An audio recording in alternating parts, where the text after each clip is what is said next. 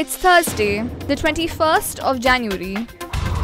The Majlis Al-Shura stated that value-added tax will come into effect in Oman by mid-2017 in order to raise more revenue. As the crude oil prices are touching an all-time low, economists in Oman and neighbouring countries have been stressing the need for implementing VAT to cushion the struggling economies.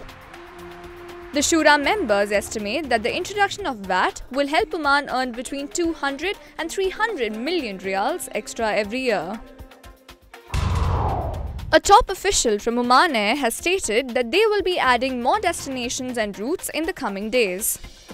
Oman's national airline has doubled its daily flights to both Cochin and Bangalore and has increased its frequency to Lucknow. The airline is also planning to increase the number of flights to London, England.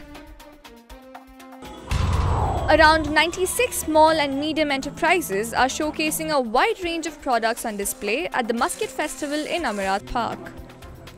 Omani products were displayed and promoted during previous editions of the festival as well, but this time they have been accommodated in buildings rather than tents.